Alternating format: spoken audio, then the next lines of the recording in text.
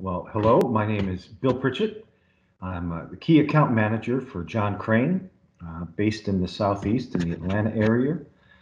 This webinar is intended for all of the East Coast municipalities, city managers, financial managers, that type of thing. So we're going to be focusing more on not really the technicalities of seals or the installation of seals. We're going to be focusing on how we can save you both maintenance costs and operations costs with current technology. The outline is pretty simple. This would probably be a 15 or 20-minute presentation, get right to the point. We're going to teach you the real basics about seals. I call it Seals 101, seals and packing. Show you a few of the different types of designs that are out there. Understand what the seal flush requirement is and how much flush you guys actually use. And then I've got a selection chart. We can get into some cost savings, and then we'll have a live question session at the end. So getting right into seals, seal basics. What's the concept of a seal? It's to keep water or liquids from leaking out of a pump or into a ship, for example. So I've got three pictures here. I was in the Philippines a couple years ago on vacation, and I saw this guy out there fishing. And he came in, and I was so curious. I went up and looked at that. That's his boat, handmade, and that's his livelihood. He hangs a net off the back. You can see that little hook there.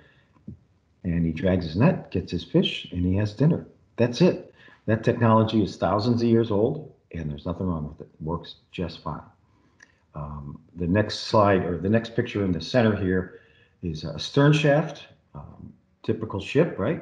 You got to have a propeller to make it go forward. Well, that propeller has an engine inside the ship, so you got a hole in the hull, and you've got to seal that hole, or the ship's going to sink.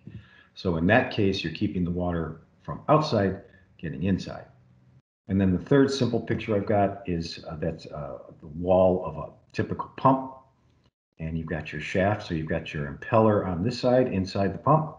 Over on this side, you've got an electric motor, diesel engine, some type of driver over here. And you got to have a hole in the side of the wall to get that power transmitted through there. That hole, of course, creates a leak path. Okay, so on this slide, we take that basic concept of just a shoulder on the shaft, and we actually start making seals with it. So in the first slide, we've got the process fluid on one side. We've got the atmosphere over here, motor, impeller on the left. And those rings right there is what we call packing, engineered rope. And that's what actually creates the seal right there. And that packing is going to leak a little bit, so keep it cool. So there is a little bit of a mess to take care of, but typically it's not a big deal. And the next slide is a basic concept of a mechanical seal. Basically, it's just a shoulder on the shaft. And that shoulder runs up against the housing and creates a seal between the two faces. That face rotates. This one is stationary. Here's a close-up of it. And in between those two faces is a microscopic layer of fluid to keep those faces cool and keep them from burning up. In a perfect world, that's all we would need. But obviously those faces are going to wear. That shaft is going to, for lack of a better term, wobble. So that you're never going to have a nice perfect square mate right there. So what we do is we create a mechanical seal that compensates for wearing faces and for shaft wobble and so forth, and keeps those two mated faces together and keeps the seal. So here are some basic seal designs. Back to the packing. Here we are again. Here's the impeller and the fluid on this side. The electric motor would be on this side. There's the gland, is what we call it, that tightens up, keeps that packing tight against the shaft. And this is a lantern ring, and that's where the external fluid is pumped into the packing to keep it cool. And that fluid goes both towards the process fluid, and some of it actually goes out onto the ground too. Okay. The component seal is this part with the spring and the black ring right there. That's the actual seal itself that fits on the shaft, like where the packing would be in this picture. And this part is called the mating ring, and that's stationary, and that would fit basically where that gland is. and these two faces mate together, and that's what creates a seal. In this particular design, there's a rubber bellows on the ID that seals off the shaft, and that spring keeps these two faces together and compensates for wear as the seal faces wear. The third picture is what I call an ANSI, or a standard industrial cartridge seal. These component seals have been around for decades, and the cartridge seals were probably in the 70s is when they came on strong. The big advantage is they're preset. These seals, you have to measure them, and they're fairly difficult to install. These cartridge seals, you simply slide them on the shaft, bolt them down, remove the spacer, and start up the pump. It's almost that easy. A big step forward in installation and reliability. This is the same thing over here, an API cartridge seal. API stands for American Petroleum Institute, and it's simply just a much heavier duty version of the ANSI cartridge, but it's the same concept. Bolt it on, take the spacer out, and away you go. One of the more current concepts or designs is the split seal, and the idea here is it's split in half, and you can install that seal without pulling the pump. All these other seals, excluding the packing, all these other seals, you have to pull the pump to get the seal in or out. Not a big deal on small equipment. On larger equipment, where you've got 4, 5, 6-inch shaft, you're renting cranes, you've got crews, you got to shut the plant down. It becomes a big ordeal. So a lot of times they opt for split seals. Not the cheapest version, but in the long run, it does save you money because you don't have to rent cranes and all that kind of stuff. Current demand and industry trends. Obviously, you guys want to reduce the actual cost of the seals, the maintenance cost. You want to reduce labor to get those seals in and out, working on the pumps. You want to increase mean time between failure, or the length of the seals. How long are they going to last? You don't want them to last days or weeks. You want them to last years. Field repairability is a big deal. Some of my competitors insist that you guys send the seals back to them for repair, which means you have to have a lot of spares. It gets to be a hassle. Simplified installation, that goes back to the cartridge seals. Simplified flush systems, I'll show you a picture on that shortly. And then this is where the industry is going. This is really important. Reduce or eliminate external seal flush. All of those seals that I've shown you so far, including the packing, require an external flush. And the next slide gets into cost and how much flush you guys actually use. This is really important, especially out west. I just happened to see this article this week. Mega drought persists. Lake Mead is going to be at record low levels this year, which means they're going to cut water back even more to the southwest. They're really in trouble out there, and so using water or reduction in water usage is critical out there. Not so much here, at least not yet. Once again, local spares, repair kits, factory support is a big deal. And this is something that is kind of the point of this whole presentation, is not just one seal design or technology is going to fit. One size does not fit all. You're going to have split seals on larger equipment. You can have flushless seals on some of your other equipment, and I'll get into how we select the different types of seals in a slide coming up here. And Crane is really the only manufacturer that has, I call it from packing to cutting edge. We have the old engineered rope packing all the way up to flushless or near flushless seals. And I'll show you a couple of those designs. Here's just a simple chart. I stole this from the pulp and paper industry. This is cost of water. What is it per 1,000 gallons? The point is, it all depends on where you are in the country as to how much water costs. Now, you guys, excuse me, typically don't buy water, but there's still a cost associated. You have to take the water that you're taking out of your process, clean it up, and then re-inject it back into the seals. All of that costs money. Extraction, filtration, pumping, circulation, pipe valves and fittings, that whole system costs a lot of money.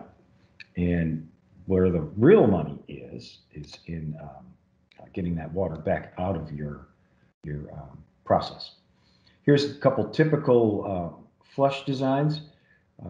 They call it Plan 2, which is dead, which means no flush. You just plug it off. That's it. Okay, that would be ideal for you guys, and you don't have to deal with it. And then there's what they call bypass from discharge or return from discharge, which is an internal circulation within the pump. You guys don't use that too much because a lot of your pumpage is dirty, and so that bypass line would get plugged up with garbage. So you don't typically use that too much. What you guys do use a lot of is what we call Plan 32 or external flush, and this is where the water that has been cleaned up comes in through a line and is injected into the seal right at the faces to keep the seal clean and cool. This is an amazing statistic. 1 gallon per minute per inch of shaft. A 3-inch shaft equals 3 gallons a minute, or over 1.5 million gallons of water a year per seal, per pump. So if you've got a medium-sized plant with, say, 500 pumps, you start doing the math, it adds up real quick. So I redid the math here again: 1 gallon, 500,000 gallons per year, etc. I'm going to say it again: per pump. And there's lots of hidden costs involved there. It really kind of goes against the whole idea of a wastewater plant. A wastewater plant is a dewatering plant, basically, right? You're getting the solids and the waters out of there as much as possible before you ship the cake off to wherever to be processed. I understand that I was talking to a friend of mine out in Orange County, and he said that every 1% of fluid taken out of the cake or your end product equals millions of dollars worth of process, hauling expenses and processing and so forth. So getting rid of seal flush is really where the industry's going, especially out west, and it's going to happen here too. However, here's my caveat. However, flushless or ultra low flush seals need to be selected and engineered correctly. That's where we can help you. That's where John Crane field reps and distributors that are trained in this industry can really help you select the correct seal for the correct application. Here is an example of a seal of a pump where the selection was not done right. This was a digester. I think it's about a 3.5-inch shaft. The pump was sold as a quote-unquote flushless seal. And that lasted about a month, 2 months, and the seal got packed with solids, and that starved the seal from any kind of seal flush. The faces burned up, the seal failed. It was a mess. And I went in there and explained to him, I said, this pump is not set up properly. You need to have a flush. And they did not like that. Here it is afterwards, after we cleaned it up, and they put a flush on and it works fine.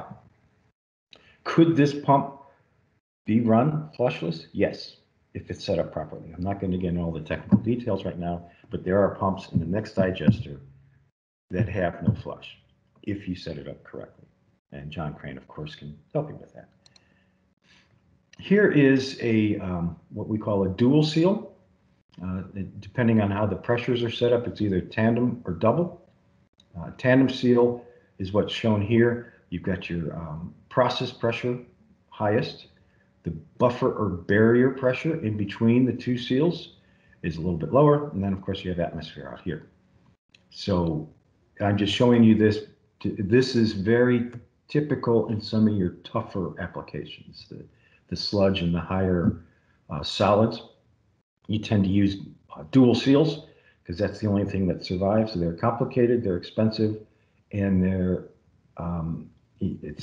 not the easiest, but it's really one of the only things that work.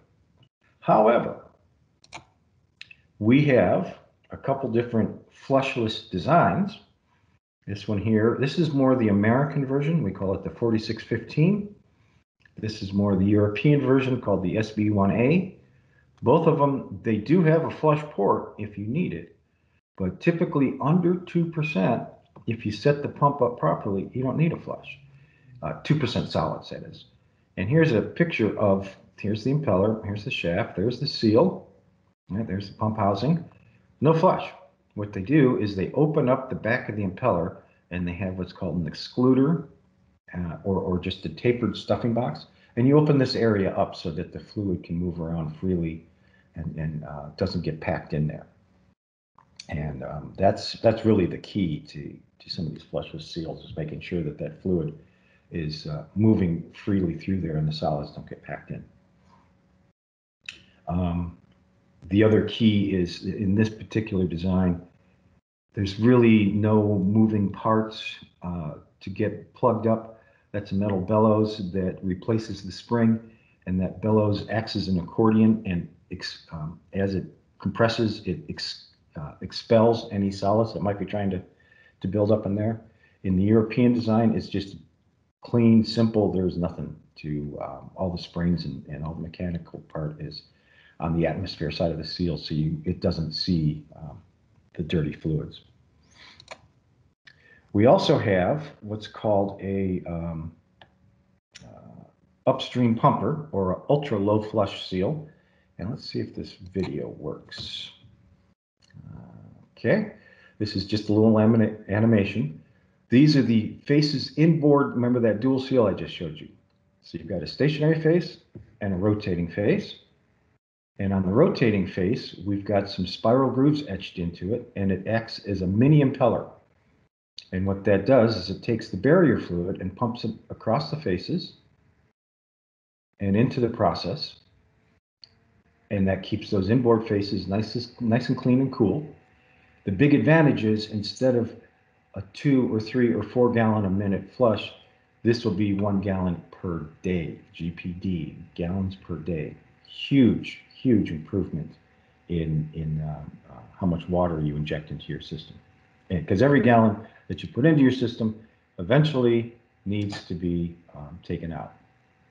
All of the external flush systems, that Plant 32 I told you about, they all need pressure control and flow control and a pressure gauge. And what we've come up with is a very simple little device that takes all of those components and puts it into one. And it's just one less thing for you guys to deal with. You don't have to deal with check valves, and pressure control valves, and elbows and nipples and all this kind of stuff. It's all one piece, and you just have an inlet and an outlet, set it up, and away you go. So here's a summary of the different components or different types of seals. We will go all the way from packing, component seals. That was that one I showed you where you have the 2 different pieces. Cartridge seals, which are the preset ones. Split seals, which you can install without pulling the pump out. We have, I call them not really cartridge seals, but we have seals that they're really just 2 halves, 2 rotating halves and 2 stationary halves. And they're much easier to install. The old split seals, you had to build them on the shaft, O-ring and face and springs, and it's very complicated. It's come a long way. Then of course we have the flushless seals that I just told you about. And we have the simple flush system, and we have the new ultra low flush or the upstream pumper seal design. Here is a selection chart that I came up with. Across the top is below 3 inches and above 3 inches. Below 3 inches in the lower solids, you don't need a flush. You really don't. You can just eliminate all of those. If you have a taper or big bore stuffing box. Remember I told you about that. The standard stuffing box, you run the risk of solids building up around the seal. Not recommended. You probably should have a flush. In larger pumps, I say 3 inches, maybe it's 4. It's really up to your plant. That's when you start getting into split seals. And yes, split seals do need a flush. As you go up in solids, you get into heavier and heavier duty seals. Until you get to the really tough applications, that's where we recommend that upstream pumper, where you still have a flush, but it's only a gallon a day. And you don't have to deal with all millions of gallons a year getting taken out of your system. And that's about it. We've got, we're a $1.2 billion company. We've got branches all over the world. We've got distributors all over the world. We have over 6,000 employees. The point of this slide is obviously we've got you covered as far as service goes and stock. And that's about it. Here's my contact information, my email, my cell phone. Feel free to call me or text me or email me anytime. And if you have any questions, we'll go live right now and we'll take it from there. Thanks for your time.